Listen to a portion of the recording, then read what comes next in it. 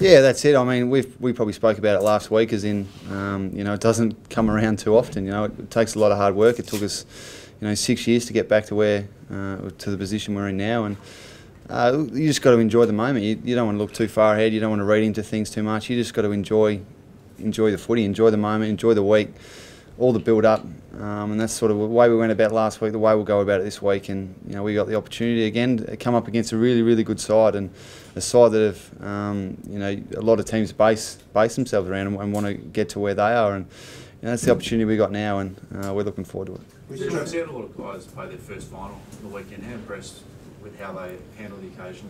Yeah, look, they were all super. I mean, there was probably only 6 or 7 guys that have played a final before, and the rest of them hadn't. And the way they came out, especially in that first quarter, they just, it was a few turnovers early, but we just wanted to play it on our terms, and our guys just went out there and just embraced it and just took it on. And it was exciting to see the likes of Sammy Calhoun, his first year, take the game on. Chatty Wingard, Ollie Wines played a ripper game. These sort of guys who've just come into the system and go out and play the footy they did was great to see, and it shows the great character they have. How important have Wines and Wingard been to your team this year, just their ability to turn games on their head? Yeah, they've been huge. I mean, for Ollie to come in his first year and play the footy that he has, I mean, just the bullocking style, sort of contested style game that he plays and brings, to put his body on the line his first year and just give so much support to myself and Brad and these sort of guys inside, and then Chad to to do the stuff that he's done, to kick the goal after the siren, or just before the siren against the Crows, and to kick clutch goals in games is it just shows the character of the group. And it probably, you think their recruiting staff probably probably earn a bit of respect for that, because the quality of people they've got into the club. How do you beat a Geelong side that you haven't beaten this year? Look, we need to learn from what we've had against them played against them in the last 2 games, the last 2 times we played them, and look, we just got to probably bring the same stuff we did against Collingwood. I mean, we just got to embrace the whole atmosphere, the whole finals atmosphere, and then bring our best defensive game like we did on the weekend. I thought our back 6 was super in helping each other out, and then be brave off there, and we got to play it on our terms as much as we can. I mean, we went into the folks last time we played them about trying to play it on our terms and down at Simmons Stadium, and we couldn't quite do that. But we need to bring that this week, and hopefully we can do that early, and and then take it in for the rest of the game. What was Ken like after the game? Yeah, look, he was pretty excited, like most of us. But he said we still got a lot of things to work on. We got beaten in the tackles and contested possessions, and that's something we'll probably look at this week. And we were pretty much straight on to next week. We didn't really celebrate too much really after that win, because we got pretty short turnaround, and we've got to go straight into the Geelong game now. When you talk about that defensive game, as good as it was, you allowed so many inside 50s.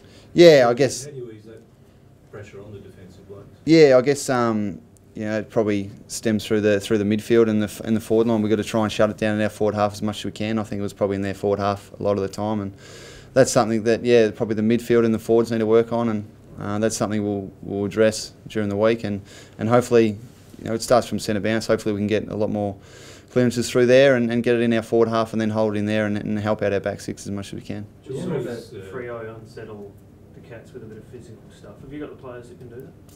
Oh yeah, look, I guess each team's sort of different, but I guess we've got players who love it tough, and so you see Tommy Logan on the weekend. He's one that loves it tough, but we'll go in with our game plan, and hopefully that works. Would it be a bit of a directive to, if not, to sort of intimidate them a bit, to try and be physical in that work against them? Look, I think they're a pretty hard team to intimidate. Geelong are, they're a quality side, and you don't shake them too easy. But we'll go in with our style, our game we brought in against Collingwood. I guess Ken will look at what Freo did to beat them tactically, and we'll go in there and play our game style, and we think we can beat them with our style. It's not your style anyway, is it? Bully tactic? Yeah, it's not. We probably haven't done it too much this year at all. Do you remember the last time you played Geelong in the final? No, I can't remember that one. Someone tell me. When was it?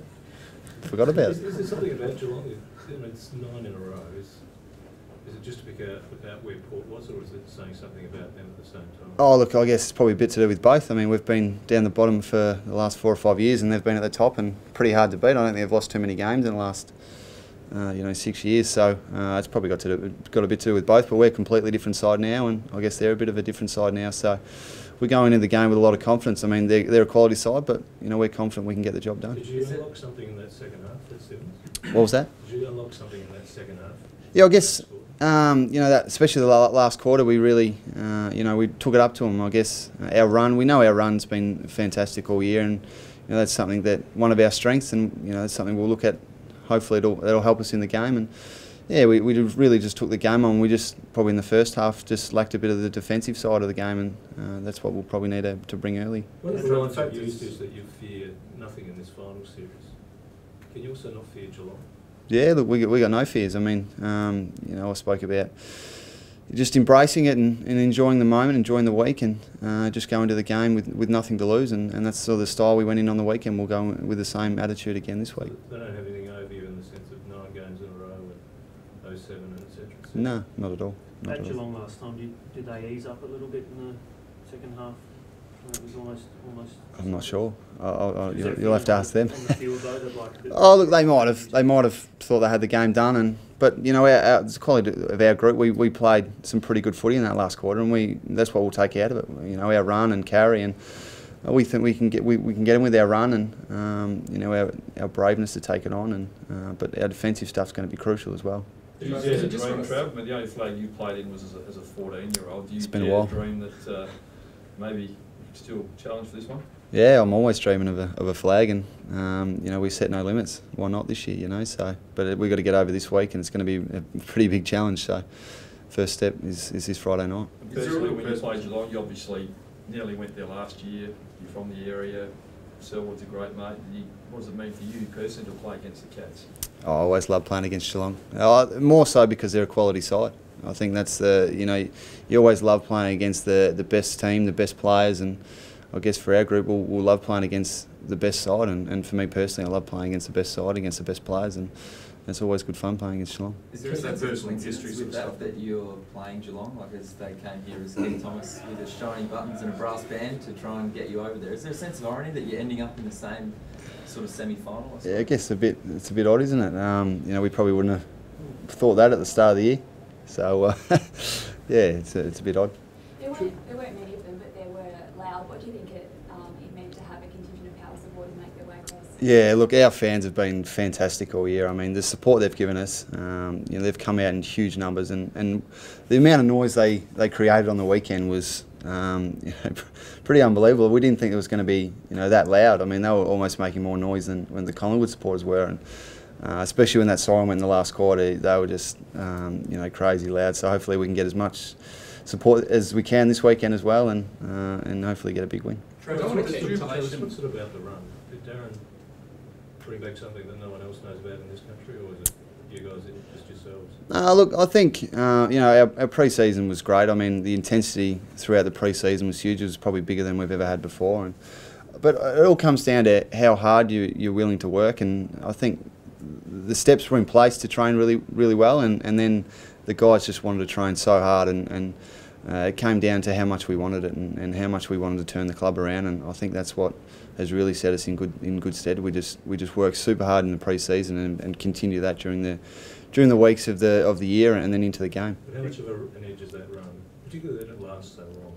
I think it's a big edge. I mean, the game's only getting harder, and it's more demanding on the body, and you've got to run a lot more. And I think with our group of runners, it's really going to hold us in good stead. And knowing that you've done it again and again, how much is that?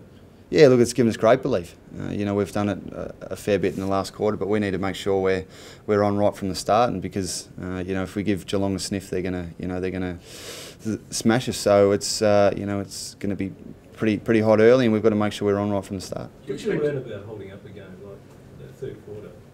You knew how to hold it up. Yeah, look, that's probably something we really got out of the game, was when Collingwood came at us, we were able to steady the game, and that's something we haven't been able to do. We weren't able to do during the year. I mean, the Richmond game, they kicked 6 or 7 goals in a row, and there's probably a few other games we weren't able to hold it up. And the best thing was we were able to control the game, keep it on our terms, and You know, there was 2 or 3 times during the game we were able to do that. So that's something that, and in the final as well, within the super pressure. So it was a great thing to be able to do. Keen you thought, or you just something you've been working on has finally happened there to be able to hold up again? Yeah, look, it's something we've been working on all year, and you know, I guess it just shows the composure of the group and the maturity of the group. I guess for some pretty young players in there, and the maturity of our group, and being able to you know, put in place what Ken's been trying to you know, preach to us all year. It was great. Can we expect a few more to come into consideration this week, Trent? Paul Stewart was pretty good. Yeah, look, Stewie was great again on the weekend, and you know, Matty Thomas played another great game. So yeah, look, it's going to be another tough one at selection, and you know, but it's going to be pretty tough to knock anyone out. There was a lot of guys who played their role on the weekend, and I think, you know, something we spoke about. There was no passengers on Saturday night, so it's going to be pretty tough in selection, I think. Is there any, when you play a game like that, you know, no passengers, a huge you know, emotional win? Is there any risk in mixing around too much? Oh, look, if someone deserves a spot, then they'll come in, and I guess that's something that Ken will have to decide, and that's why I'm glad I'm a player and not a coach, is because it's going to be pretty tough. But yeah, look, the group was, and that's the thing you need in finals is a team effort, and it's something we spoke about during the week, and that's what we got on Saturday night, and it's what we'll need again Friday night. How did you feel about the tight attention on you? Yeah, it was a tough night. You know, McCaffer played you know, a really good game. He really stopped my you know, space and where I wanted to run into. But yeah, look, I'll learn a bit from it, and hopefully I can make a bit more of an impact on Friday night. Is that a good thing, that I guess you're a little bit down and you can still lift a whole lot more, as well as getting the other contributors? Yeah, I guess you know, Robbie's another one. Probably didn't have his best game as well, and you know, we're still able to have a really good team game, and you know, we just got to make sure if you're not having the best night, that you're still able to impact in some way, and most of all defensively. That's the first thing we start from, and Robbie was able to do that really well on Saturday night, and yeah, we'll just need to do that again on Friday. Are you as confident about causing an upset this week as you were maybe last week? Oh, we're confident in every game we go into, and we've got that belief and confidence there that, you know, our best footy is good enough, and we know we're up against a big challenge again, and you know, we're under no illusions there. But you know, if we can bring our best footy and just embrace it and take the game on, then you know, we think we'll be right. You've spoken about what happened 1 year ago today with J-Mac. Spoken about what it means now. Oh, look, we've probably spoken about it in parts all year. You know, obviously it's a pretty big moment today, and you know, we'll be together as a group. It's good we're in the club and around each other today, because it's you know, it's a hard moment. It's something that, you know, we didn't wish we were in, but we're in it, but we're in it together, and that's the way we're going to get through it. And all year we've played with J-Mac, and we'll continue to play with J-Mac. You talked about the turnaround in pre-season and how the club's changed. How much has Ken put into that? How would you describe his input into the club? Yeah, Ken's been huge. I mean, we've spoken about it for the majority of the year, how much impact he's had, and Richo's probably another one who hasn't been spoken about enough. His impact's been huge as well. He's sort of you know, Ken's wingman in a way, and they just get along so well, and you know, just bounce ideas off each other, and you know, they've been super. And look, Koshi, another one who's come in and just really promoted the club, not only in Adelaide but around Australia, and that just those additions to the club have been huge. And you know, we've had 4 or 5 players come in and have made a big impact as well. So it's been a whole, you know, team club effort. The whole mindset changed from a year ago? All those additions to the club?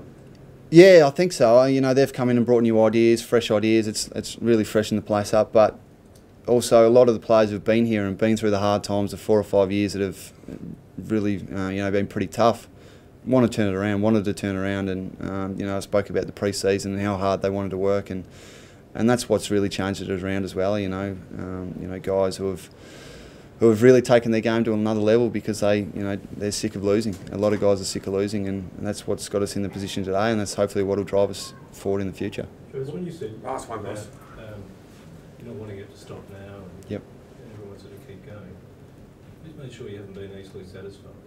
I think it comes to the whole group. I mean, it starts with Ken, and we speak about in the leadership group, and we need to drive it to the rest of the playing group.